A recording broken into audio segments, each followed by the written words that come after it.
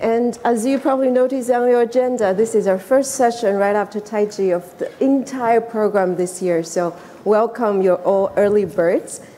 As we sit here today, over 800 million people across the globe still lack access to electricity, while human demand for energy is set to rise by 30% over the next 3 decades.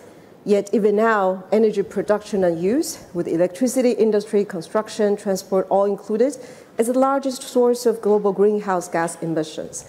And if we compare the numbers, in 2022, the global demand for coal increased by 1.2%, and first time in history, it surpassed 8 billion tons. Meanwhile, IEA predicted the renewable energy will replace coal as the world's largest source of electricity by the beginning of 2025.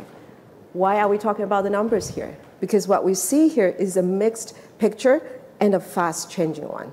And the choices we make today on energy transition will shape our collective future. And how do we achieve that? We'll have a distinguished panel, highly capable of guiding us and navigate this transition map. Let me quickly introduce our panelists today and remind for everyone we'll leave 15 minutes for Q&A, so take your time and think about your questions.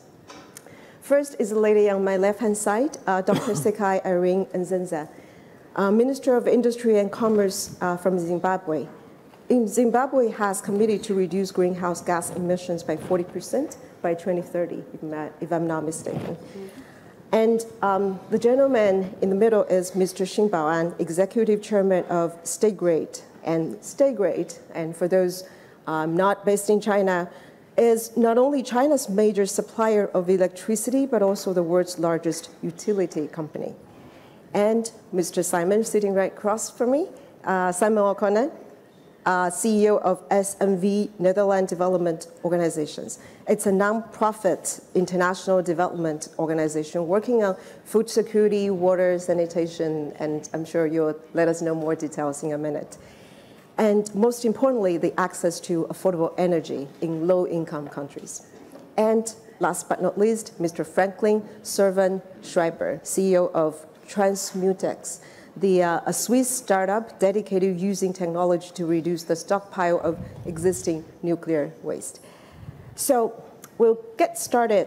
Let me start with Dr. Nzenza. The transition to green is incredibly important and also is set up as one of the priorities for the Zimbabwe government. But there's still significant room of improvement in your energy transition speed. How to address that and what are the key hurdles? Please. Thank you very much, Lee. Let me begin by saying good morning to everyone and also to bring you greetings from Zimbabwe. And I've noted that there are people here who have been to Zimbabwe or lived in Zimbabwe. So I'll bring you greetings from the President, His Excellency Dr. Mnangagwa. In Zimbabwe, we are going through a transformation. We have recently as in the last year or so, launched the National Development Strategy 1.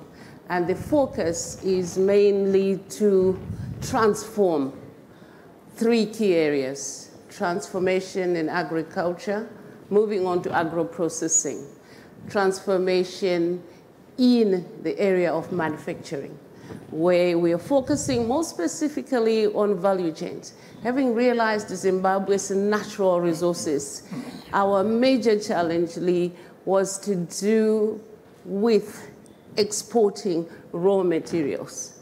So the major transformation in Zimbabwe now is to process the natural resources locally. And we're also looking at mining. And within the mining sector, we're focusing on value addition. So in all these areas that I've mentioned, from mining to agriculture, as well as to manufacturing, what's absolutely key is energy and energy efficiency. And we've noted that there is a deficit here. So if you have deficit in energy, you cannot produce, you cannot trade. So what are we doing about it? I would like to just pause here for a while so that for the next question, I can then discuss areas in which we can focus on increasing our energy resources. Thank you. We'll come back to you shortly. And let me move on to Mr. Xing Baoan. State Grid, 作为中国及全球最 As China and the world's largest utility companies, State Grid in industry and people's lives should speed up the transformation to clean and affordable energy. How do you do that? Thank you, moderator. Ladies and gentlemen, good morning. It gives me great pleasure to participate in today's session. As we all know, effectively step out to the challenge of climate change. The transformation of energy is the key. Low carbon, clean, and effective development is a critical part. As the largest company in China, we are conducting our obligation in energy transition, and we're building new type of electricity system in China. We've come up with action plans for the reduction of carbon emission, and we've enhanced our investment into key projects as well as scientific research, and we've established new type electricity system innovation alliance, and we are improving our capacity to absorb renewable energies. And we've produced 33 ultra-high pressure grid and more than 4.4 million stations, transmission stations for electricity. Fourthly, we're developing energy storage station, which can support new types of energy storing capacity. And we're facilitating the electrification of end users. As we all know, electricity is the secondary energy, which is clean and effective. So we should raise the mix of energy in the end user consumption.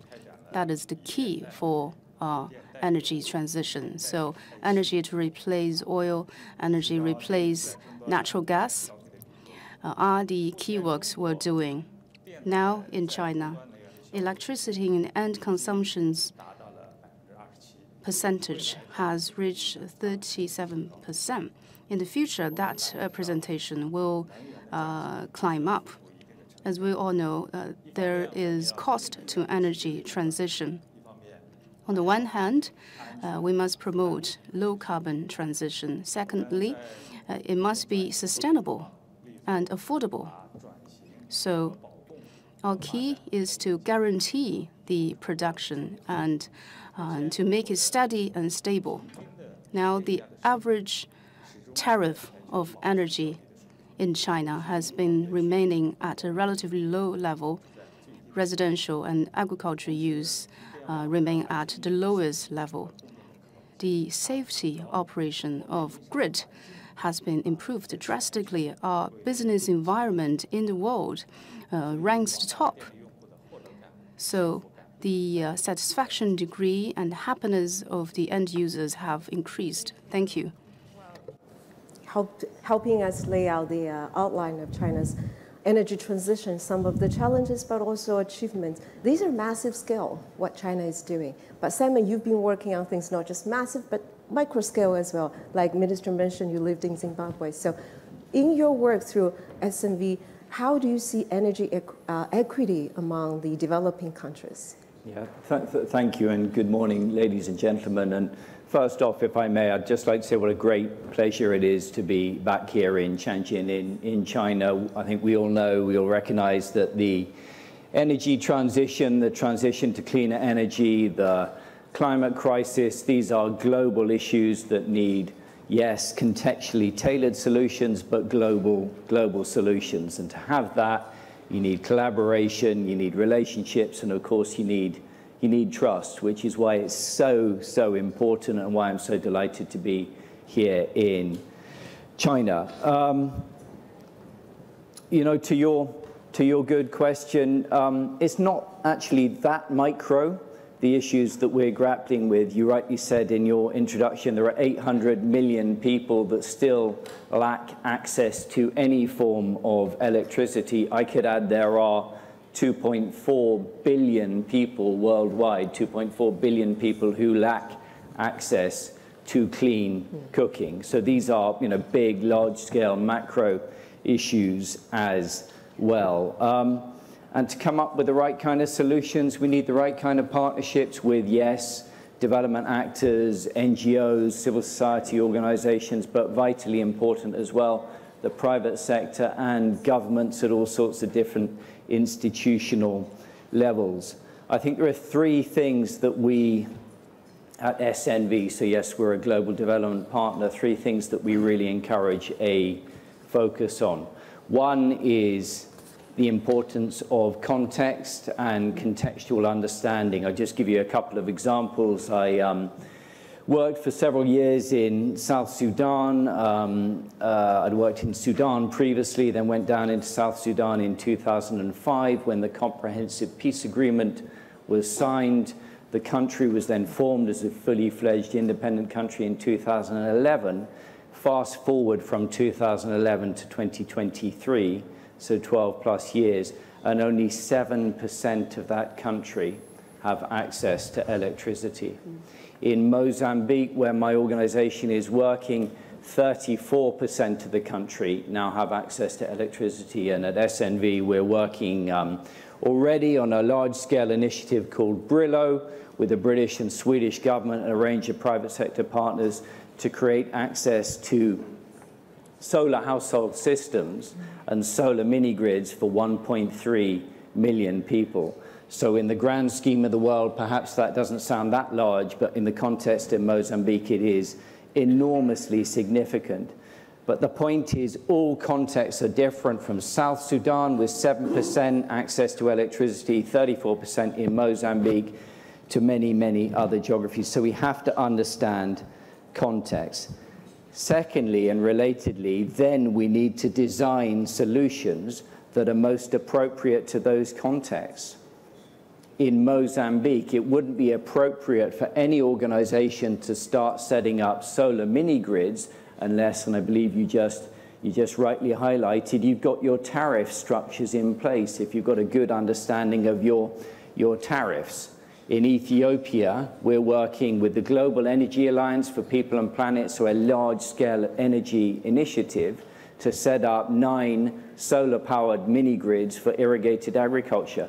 We can't possibly do that unless the tariffing structure around those mini-grids is set up. And then the third point is, relatedly again, the right financing forms, yeah? To have access to an improved cook stove in Mozambique, you need to spend about between $7 to $10 US dollars. There are many, many people in Mozambique that do not have $7 to $10 in their pockets. It may seem extraordinary to some of us in this room, don't have $7 to $10 in their pockets to buy an improved cook stove in one go. So you need your pay-as-you-go models, you need your lending models, you need your financing structures at those micro levels to enable people, the extreme poor, in a country such as Mozambique, to start climbing that energy ladder. And ladies and gentlemen, it's a ladder that we're talking about here.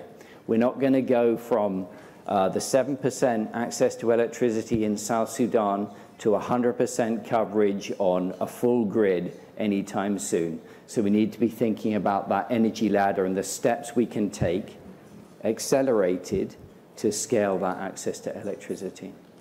Thank you. Thank you. We'll come back to many of the points you mentioned here, but thanks for giving us a picture of how comprehensive this challenge is. It's not just energy, there's also finance, there's also governance, everything coming together.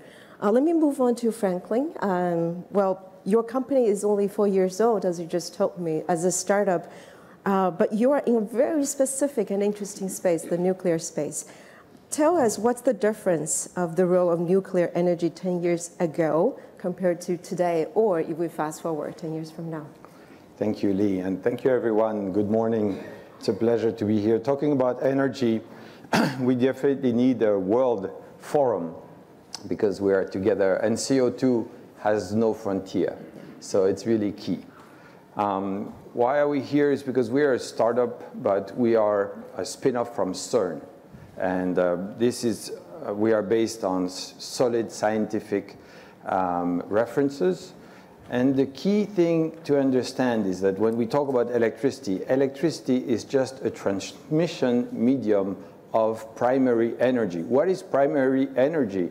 It's coal burning, it's oil burning or gas burning, it's solar panel, wind, but it's also nuclear. And nuclear is the fundamental energy of the universe. It is the most powerful primary energy we can find in the universe. So if we could master that, it would be key. And that is our mission. We are now in the uranium fuel cycle, which has amazing advantages, but also one key disadvantage for us, which is the nuclear waste, the long-lived nuclear waste, which is something that is difficult to imagine on a human scale because it's 300,000 years. But there are other ways to do nuclear. Fusion is one, and what we're working on, which is thorium fuel. Okay, it's very hard to make a change as fundamental as going from uranium to thorium because we have developed, because of the military need for plutonium for their bombs, we have developed the uranium fuel cycle. The costs are sunk, and therefore we can do commercial operations. We have to start from scratch with thorium, and it's always much more difficult to motivate states to do something new when there is no war. But so the war against CO2 is not clearly as motivating as a real war, unfortunately. But that's where we are. As an environmentalist who was fighting plastic pollution of the ocean before, I saw the destruction of the ocean firsthand. That's why I got into energy, because we're warming the ocean, we're acidification the ocean because of CO2. Therefore, I got passionate about this. And the only thing I saw that really enabled us to have massive clean energy was nuclear. In Ontario, Canada, they went away from coal in 10 years because of nuclear and wind. In the United Arab Emirates, where they have all the sun and all the space in the world that they want for solar, they are already producing twice as much clean energy from nuclear as from solar. Okay, so I believe nuclear is going to be indispensable to clean up, to have clean energy, but also to give energy availability.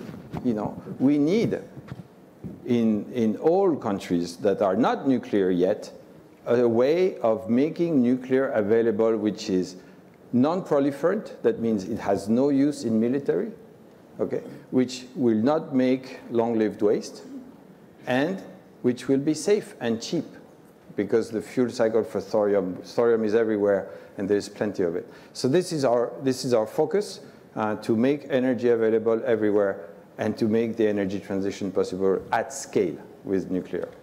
Thanks for sharing that. Very exciting. And as promised, I'll come back to Minister. And just like Simon mentioned, solutions must be appropriate to the country context and reality. And you said you want to share with us what actions Zimbabwe are taking to accelerating energy transition. Let me just begin by an anecdote. I was born in a very small village. There was no electricity then, and at that time, I know my mother was using paraffin lamps. I don't know who still uses paraffin these days, but there are many places in Africa where we still use paraffin. And we were also using candles. And I went to school studying using candles. And for cooking, it was just firewood. So that means cutting down trees and also making fire every single time you make a meal. But what has changed in my little village, in my home state? we've got solar. That was a life transforming, especially in my own home village, but we haven't got enough of that yet. There's so many schools that are off the grid, so many clinics still off the grid. So what we're looking at is a transformation, giving access to solar energy at a household level, at village level, at institutions, and also at schools. But when we move now to business, what we're looking at is bringing in that technology that I just talked about, the solar energy.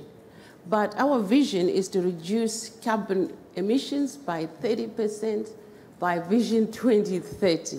Now that requires a much larger goal, larger strategy. So from a regional perspective, we are looking at partnership and collaboration within the region, the SADC region, with COMESA, and more importantly, now looking at the role of the Africa Continental Free Trade Area on how best we can, as Zimbabwe, be part of that regional integration. And also, not just the regional integration, but looking at the role of the private sector in ensuring that there is access to reduction of carbon emissions. I must also mention that Zimbabwe has had this long-term relationship with a number of Chinese companies, and also especially the Chinese government. And we are focusing on looking at new investments that bring in new solutions to our energy crisis. And already we are seeing some very positive developments. At the moment, we do have one of the largest iron and steel company in Zimbabwe, and they've only just started introducing new methods and new ways of bringing in solar energy. And going forward, part of our strategy is that any new investments must also look at how best to introduce new solutions to the use of reducing carbon emissions. I also just want to mention that we are in the stage of transition. And this transitional stage can only continue to improve through collaboration and partnership, and by focusing on the private sector-led growth. Thanks. Thank you. You mentioned collaboration quite a few times. Collaboration with a regional player, with the international stakeholder, and also collaboration between the public and private. I want to bring that to Mr. Xing as well. How is China, from your angle, collaborating with key stakeholders internationally? 所以辛总在减缓气候变化 in terms of lower climate change and to seek international cooperation, in your perspective, how China seeks regional collaboration with the stakeholders? And thank you very much for your questions. Just now, you mentioned the key issues in the energy transition. That is to ensure the power security and the security in supply and a reliable production. It is true, power-centered, electricity-centered. The transition is very, very challenging. China, 1.4 billion. We have realized household-based and village-based power accessible. And in this development, we have formed much experience through our experience, through our practice. We want to seek collaboration and to enjoy the result. On one hand, we develop green energy, and also we want to utilize more renewable energy, advocate green consumption, and also to promote carbon neutrality. We try to provide regional solution. In Brazil, invested and built, and the plus minus 100 kilo voltage ultra high high voltage transmission, and also we can have the clean power to the hundreds of kilometers away to the rail and São Paulo centers, injecting the green power to the regional development. Secondly, we have the connectivity of the power infrastructures, enhancing the connectivity in power with other countries, and to emphasize on the policy coordination to promote energy production, energy consumption, and internationalization of the process. At present, together with 10 countries such as Mongolia and other countries, we have over 10 cross-border transmission lines. The other thing I want to mention, we have collaboration on the low-carbon green technology with the digitalization and energy technologies, in-depth integration, new techs and new facilities, equipments keeps emerging together with the universities, institutions, international organizations. We want to enhance the fundamental research and fundamental technologies collaboration with international partners, engage in the international standards formulation. The other one, international cooperation in the transition. For example, the summer Davos and winter Davos international cooperation and dialogue to reach consensus to work together. And we want to leverage international network of energy in promote the energy transition and the low carbon development. We try to contribute our wisdom from the from our state grid cooperation. Thank you very much. Picture of the international collaborations. I want to bring that to Simon, you next. Throughout your work at the developing countries, how to balance at the same time the need for development and as soon as possible, and also the necessity of energy transition. And like the previous two speakers mentioned, what kind of role the international collaboration plays in that? Great question. I think I'd just come back first of all to Minister Nzenza, what you said about your story of paraffin lamps. There was actually a former US president who talked about that extraordinary moment around 100 years ago, going from the darkness to the light, the transformation of just having that basic access to lighting to enable reading in the evening, to enable some productive use of energy activities. So that transformation is so extraordinary, from darkness to light. Then you look at your improved cook stove transformations. Currently, worldwide, about 3.2 million people, mostly women, are dying prematurely from respiratory illnesses from smoke inhalation. 3.2 million people, mostly women, annually. You look at your time savings. Imagine, ladies and gentlemen, an improved cook stove, the 50% time saving you can gain from an improved cook stove. So again, these may seem like micro things, micro initiatives, but they can be extraordinarily transformational. So what needs to happen? I hugely embrace the terminology, the language from the Forum Center for Energy and Materials, really highlighting this transition has to be sustainable, secure, and just. And for it to be just, in fact, for it to be all of those things, it has to be inclusive. It has to be inclusive.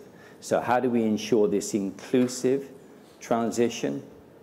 One, we need to take a systems approach, and was just said in the examples of collaborations with Mongolia and many other countries. Energy is rarely just a national issue. It cuts across borders, and as Franklin, you rightly said, it's of course a global issue as well. So we have to get the framing right around a systems perspective, and it would be wrong for me, working for a global development partner, to think squarely within that global development framework or box. We have to build those collaborations with the private sector. Second, and governments, of course. Secondly, and as I said, tailor solutions to context, but particularly think about the most economically viable solutions. I think there are currently about 420 million people worldwide accessing solar mini grids, and the IEA would say that's the most viable economic model for those 420 million of the 800 million people still waiting to have access to electricity, solar mini-grids offer an affordable, viable economic solution. Thirdly, in building those collaborations and particularly engaging with the private sector, or within the private sector, let's not forget that small and medium enterprise segment, which is by far and away the largest segment within the private sector that we need to be talking about, how we can stimulate the right types of financing. So at my organization, we're working on things called results-based financing, where we're incentivizing those small and medium enterprises to go those extra miles, to go to those more peripheral geographies in the countries where we're working, and providing access to the products that are so needed in those geographies through creating additional payment mechanisms for them. And then lastly, I think it's so important for us to think about the optimization element, the energy efficiency side of things, or what my good friend Roberto Bocca might talk about in terms of energy intensity. Energy intensity. I'll just give you one little example, because I guess part of my role here is to try and contextualize some of the conversations we're having. In Western Uganda, SNV, we're working with tea farmers. Yeah, fairly large scale. It's great, very productive tea farming country. But it's hugely energy efficient because you're needing to cut down a lot of wood to fuel the drying of that tea, which then goes from Western Uganda over the border into Kenya, down into Mombasa, where it gets sorted and then sent off around the world. Who knows, perhaps we're drinking tea here in Tianjin from Western Uganda this morning. But the challenge is there to produce a more clean, energy efficient tea, so you don't have to cut down all those trees to dry that tea. You need to connect those tea plantations, those tea producers, to the grid, to cleaner forms of energy. And the truth is, ladies and gentlemen, to do that, ultimately, you need to pay a bit more money for your tea that you drink in places like The Hague, where I'm based. And to pay more money, or to be prepared to pay more money, you need to have your tracing sorted out so that you can trace your tea back to those more cleaner productions in countries and contexts such as Western Uganda. And that's one little example, but you could say the same for the textile or garment industry in Bangladesh, where I was the week before last, or in many, many more countries. So you need your tracing, and then you need your preparedness for us in those more affluent societies to pay more for the goods and services that we are consuming, so that you enable that more rapid transition to cleaner energy in contexts such as Western Uganda. Well, that's, you've mentioned it's financing, it's tech change, it's also the mindset change, and consumer behavior change. These are all coming together, and finally you can have the energy transition that we are talking about. Moving on to Franklin, your nuclear energy project is quite ambitious, although it's young. And since we're talking about collaboration, how do you see we can leverage international collaboration in that specific area and partnerships to accelerate the deployment of advanced nuclear energy in the safe way you just described? Thank you. Collaboration is essential. First of all, energy is governments. The private sector works very much within the framework that the governments give it for energy. And nuclear is the summum of this. We have security, safety, all kinds of issues. And nothing is going to happen without government and collaboration between government, because it's expensive and ambitious. Why is a startup, what is a startup doing there? A lot of people ask me, what is a startup doing there? Well, you have big collaboration, governmental collaborations such as ITER, for example, for fusion, and other big collaborations, and they work but very slowly. What we bring as a startup is speed and dynamism. I don't need to ask anybody for approval in order to go and meet somebody to make a collaboration agreement with a research lab here or there. So we have this concept, which is very much like CERN, where we have a core team of super talented people, and then we dispatch the work across the best labs and the best private companies in the world. So we do bring the world together. We think everybody's talent, this is such an extraordinary moment, an extraordinary need for a new energy that we need to bring together the best talent in the world, and that's where the collaboration works. We have America, a lot of European countries together, and now we're reaching out to Asia to bring the world together. The problem is nuclear, is also weapons, and therefore there is a special sensibility, but I feel the urgency is such that we will find a way to collaborate, even if there is this nuclear sensitive aspect to it. So that's why a startup is here, to bring the world together in a much more nimble and productive way. Thank you. And we do save time, as promised, for questions coming from the floor. And as people thinking about your own questions, I'll throw one onto the stage first. We talk about the developing needs for many countries. How to avoid power crisis? That's in the mind of a lot of governments while you do the energy transition, especially to the affordability and sustainability. Who wants to take this first? Parliament Minister? How to avoid power crisis. Zimbabwe is now the second largest producer of lithium, second to DRC. So we are looking at how best to utilize the lithium into electric batteries. And let me just say, we're actually looking for investments in that regard. Secondly, we have almost 365 days of sunlight in Zimbabwe. So we are best placed to utilize solar. So in that regard, we are looking at investments in solar parks. And I'll be very interested to talk to any investors who might be here interested in establishing solar parks in Zimbabwe. That will be one of the key solutions. Mm-hmm. So one solution coming from investment.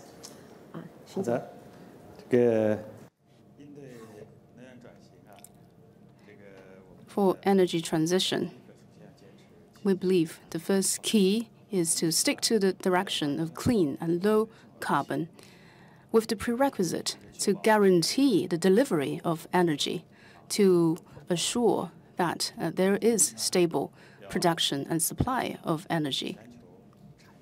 Secondly, we should enhance the safety and security of global value chain and industry chain, as well as the smoothness of these chains. Thirdly, we should step up policy support to energy transition, stimulate entire society to participate in energy transition. Thank you. With that, we'll take questions from the floor. Please raise your hand and quickly identify yourself. The lady first and the gentleman. Please. I think my question is for Xinbao and Xinzong. So I use Chinese. 您刚刚提到 In your presentation, you said to guarantee the delivery of energy is the prerequisite, and you've mentioned state grid's achievement in that. In China, when we're improving our electrification, how do you interpret the situation in China when we are faced with the consumption increase of electricity? I'm from Jiemian News. I'm a journalist. Thank you for your question. As a matter of fact,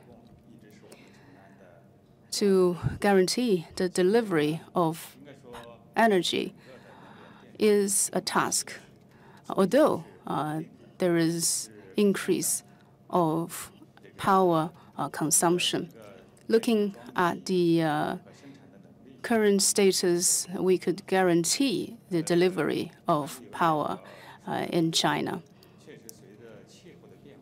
But I want to touch upon a point that is about climate change and fast economic development. There is drastic increase of power consumption in China. So In 2023, overall, the delivery of power is controllable and could be satisfied, but in certain regions during peak hours, there might be some small gaps. However, we've optimized the deployment of power on our grids. We believe we have capacity to ensure power delivery even during peak seasons and peak hours. So please rest assured. Do you have a mic? Thank you. Good morning. I am Juan Emilio Posada from a company called ISA, which is in electricity transmission in Latin America. And we operate in most countries in Latin America. What we have seen, connected to some of the subjects in this panel, is that there are citizens who do not have access to electricity, and they do get to see the power lines. And that is not a fair and just transition. So we invite any one of you to join us in a campaign to innovate and research on how to sustainably provide electricity to anybody under our direct influence of transmission lines in Latin America, and add to that data connectivity, since we usually have fiber optics on top of the transmission lines. So we are very much open to that type of collaboration globally. Thanks. Thank you. Thank you for the comments. And do you have anything to add, Simon? Yeah, I think there are, of course, many contexts where that is a lived reality for many people.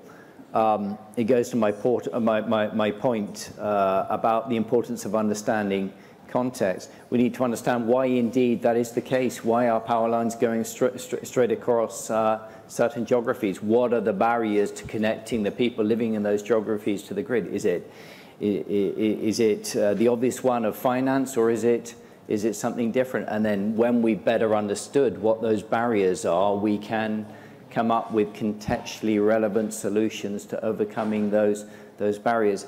I would say as well that we continue to be somewhat fragmented as a community working to address some of these issues. I think even within the sort of non-profit development actor side of things, we have work to do to better share information, relationships, and technical know-how. And in doing so, we can go a long way to underwriting the risks or de-risking that development finance institute money that is so desperately needed. We're still not quite connecting enough the different parts of the ecosystem, as it were, so that we de-risk that financing which is needed. Thank you.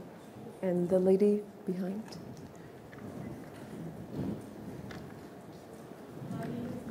And I'm from the Rockefeller Foundation. We were part of setting up the Global Energy Alliance of People and Planet that Simon just referenced.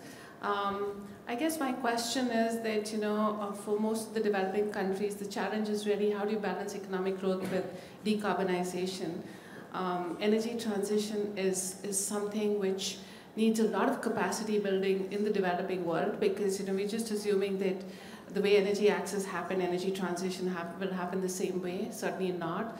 Even basic stuff around how do you write regulatory policies for energy transition, etc. There's a lot that needs to be done on the capacity side. On the other side, we're seeing there's a huge deficit when it comes to commitments around climate finance. So my question to the panel would be, we've been going into COP after COP. If you had your kind of vision, what would be the two things that you really would want COP to deliver on this time? Because there's a real crisis. I mean, climate change is not knocking on our door, it's right here. And issues around energy transition need to be addressed right away. But with the capacity gaps, financing gaps, how can the Global South really be able to be on a path of economic growth, which is absolutely critical? Thank you. Thank you for the question. We have a session on climate finance tomorrow afternoon in collaboration with Caixin as well, so welcome to that session. And who would want to comment on that? Probably start with the minister. I think Simon wanted to go Simon. first. No, you go first. I just need to write down a point. Okay, I'm happy to go first. I'll be brief, and lovely to be in a room with you, Deepali, and thanks for the question. I think for me, one massive point is the climate financing money, that famous 100 billion that we've been hearing about. It must be additional to the ODA monies. Yeah, it cannot be a substitution. It has to be new money.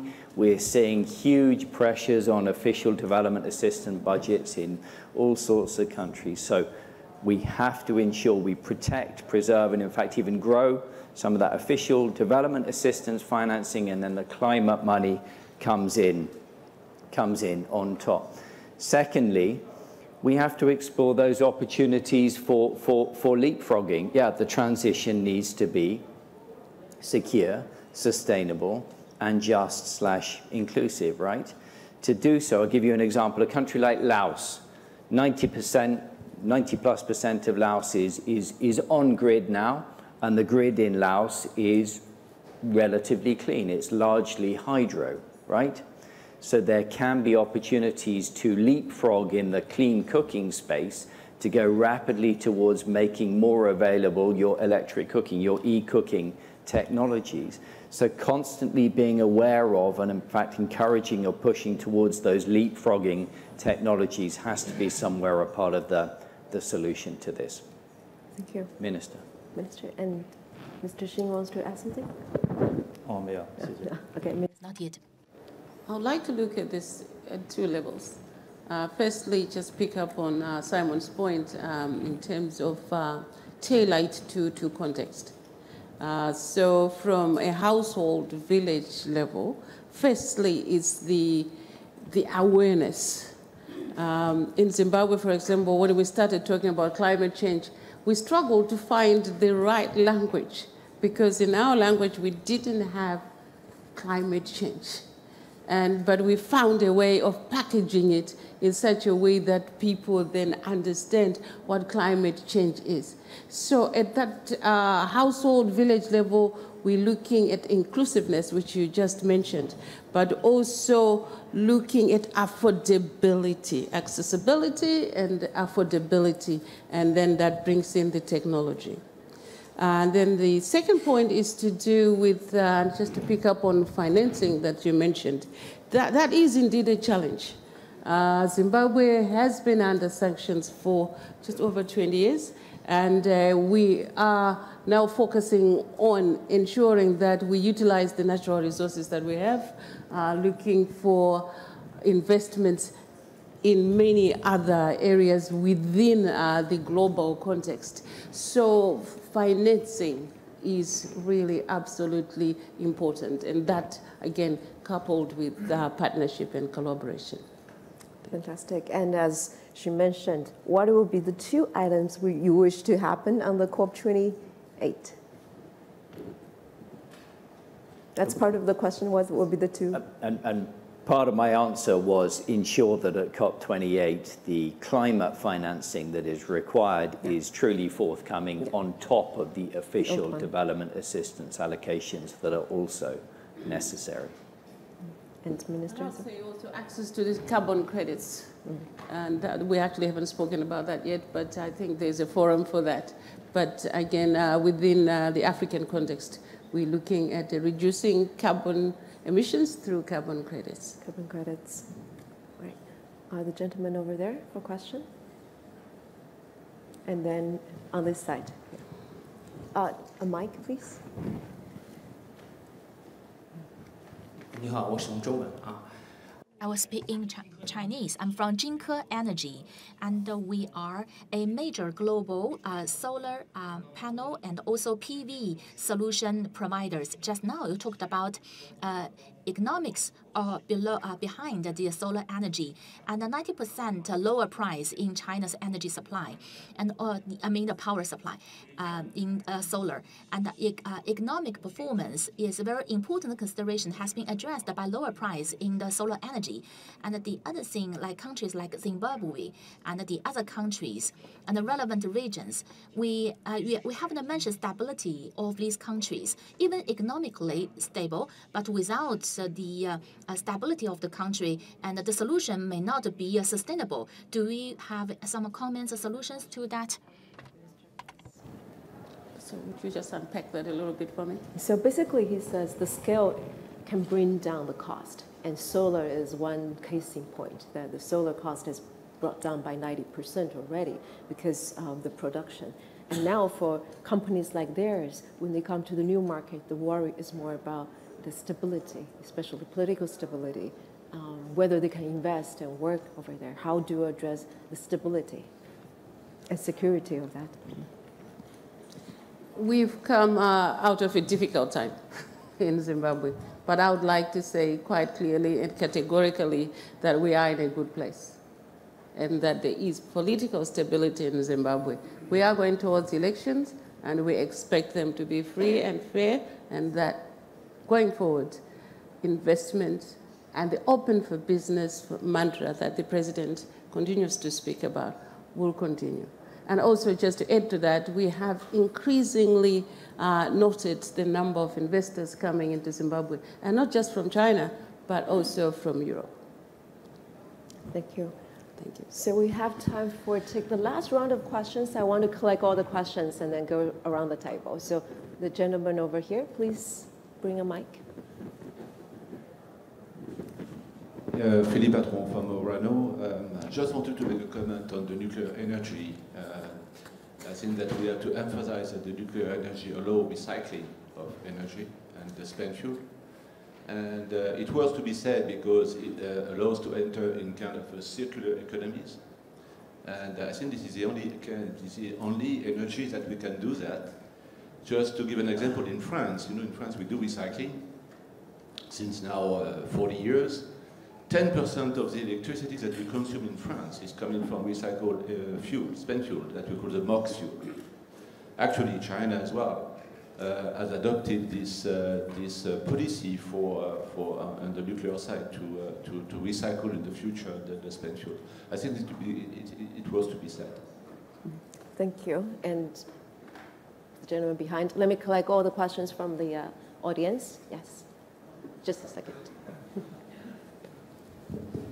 So I work for an environmental NGO in China, and I have a question to the gentleman of the State Grid of China. China's emissions are still a very large share of the global emissions, and also still slightly rising. So my question to you is, there's also been quite a few approvals of new coal-fired power plants in China. So what do you think would be the best way to accelerate the energy transition in China, which is so critical for the world? My understanding is that the State Grid plays a very important role in that. Thank you. And the gentleman right in front.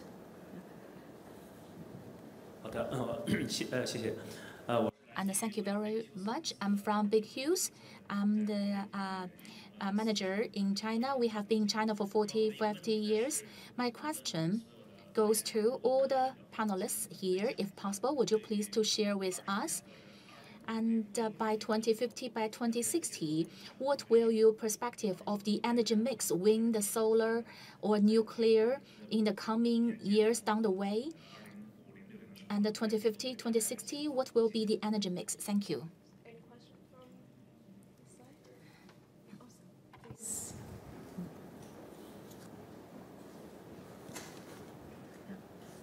Hi, my name is Baruch Halpert. I'm from Electric Global, hydrogen storage company in powder form. Part of our dealings, we see all the time questions about microgrid and how the energy transition could be utilized to leapfrog, like you mentioned, Simon, the old ways of electricity transmissions lines. So do you see a path forward by microgrids utilizing solar and wind and expediting, I would say, electricity all around in the third world, like it was done in telecommunication in the 90s. Thank you. Thank you. So we got 5 questions already and 5 minutes left. But before we answer those questions, let me introduce the 5th speaker of us, Roberto. So Roberto Boca is leading the Center for Energy and Materials at the forum. He can make a quick comment, and we can start answering the questions as well. Thank you very much. So a couple of comments, actually. You asked earlier a question on how we avoid power crisis. I think it's important to look at the element that Simon mentioned, the energy intensity. The waste of energy that is happening is a big element. So if we can reduce the waste, so address the energy intensity, that is the best form of energy, the one that is not consumed. That will allow us being on the cooking stove or in the big industrial system. I just wanted to mention one piece of work that we are doing that will be issued tomorrow, a report on the energy transition, tackling the energy triangle, as we call it. So the energy system has to support the 3 dimensions of sustainability, security, and equity, as been discussed today in this panel. And tomorrow there will be the ranking of 120 countries, how they are doing vis-a-vis of this transition. So I won't tell you much about the content because I'd like you to look at it tomorrow, but it's very interesting to see how the 2 countries that are represented here, both China and Zimbabwe, are really doing a lot of good things. So thank you for giving the space. Thank you, Roberto. And let's come back to the question. Nuclear, and then on the emission to 辛总，就是中国的这个现在这个 That is about the emission in China in the energy transition. How could we accelerate the energy transition, especially the utilization of the coal is rising? And then I want everybody to have a quick comment on the energy mix you are seeing 2050. So start with probably nuclear. Thank you. We've seen many COPs coming and going, and we've broken record every year of CO2 emissions in the world. So we have to question if the world is organized in a way to truly combat CO2 production and to do the energy transition as best as we should. I definitely think nuclear is necessary, and I think for the 2050 energy mix, the director of the International Energy Agency states that we need to invent 50% of our energy is going to come from technologies that have yet to be deployed and invented. So this is also where we should focus. We shouldn't just say it's going to be the way it is today, just project it. We need to reinvent something completely new. That's where we are. Reinvent something. Simon? Yeah, thank you. Thank you for the question. I think mini-grids absolutely, as the IEA recognizes, and as I stated earlier, have to be a part of the solution here. I think going from your sort of solar household systems to your solar mini-grids, you get an increased productive use of energy. You therefore start to generate an economic dividend as well, which enables that climbing of the ladder. I do think, and we're seeing, of course, countries like Mozambique, there's now the regulatory environment starting to come into place so that you get your tariff structures, and then you're enabling of indeed that overall mini-grid structure. And GAP, the Global Energy Alliance for People and Planet, have been an important part of that. I do also think there was a question earlier about the operating in more insecure or volatile environments. Still extremely fragmented. You look at the sort of supply chains and the battery side in particular, there's work to do to think about how we aggregate some of those initiatives, form deeper collaborations, and in doing so de-risk so that we can get more of those technologies into those more fragile places. So mini-grids, yes, indeed, a big part of the solution. Thank you. 辛总. Okay. And just now, talked about the coal-based power utilization in China. It is true that in China, the energy demand is growing. However, the GDP, the power consumption per GDP is going down dramatically, and which has been stated in the government working report. At the same time, the coal-based power development in China, we advocate a clean and efficient development of it. we have certain restrictions imposed on the development of coal-fired power, which is to provide room for renewable energies development and to provide absorption and support function to renewables. We know that there's still intermittency and instability nature attached to renewable energy, so we need fundamental energy to support the development of renewables.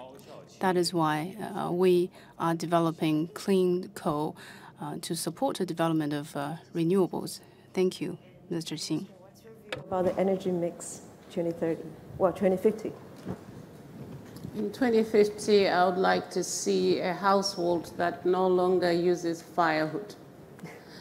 And also to see a mix, possibly, of biogas and using the latest technologies that would have been available by then through innovation and research and the use of technology. And secondly, I would like to see a situation where at policy level, you have the private sector working very closely with government to find sustainable solutions to energy usage. Thank you. Well, we have to wrap up, but before we go, I want to insert a sense of urgency. Like Franklin mentioned, we're in a war, combating CO2 emission and combating global warming. So if you identify one most urgent action we need to take on energy transition, what would that be? Be very brief. Start with Franklin. I think we need to find alternative to nuclear the way it is. I think complementary. Everything has to be on the table. We need renewable and we need new energies also that we're going to develop. So investing in research and doing fundamental things. Everything on the table, investing in research. So mine would be to accelerate and scale locally led solutions by providing the right forms of financing. Local solutions, right financing. Qin I believe, firstly, we should develop renewables. Secondly, to build renewable internet, energy internet. Focus on renewable energy that's accessible and affordable to the majority of people. And also at industry level, to have a stronger focus on use of solar. I see. Solar, affordability, and access. Gentlemen, thank our extraordinary panelists for the discussion this morning.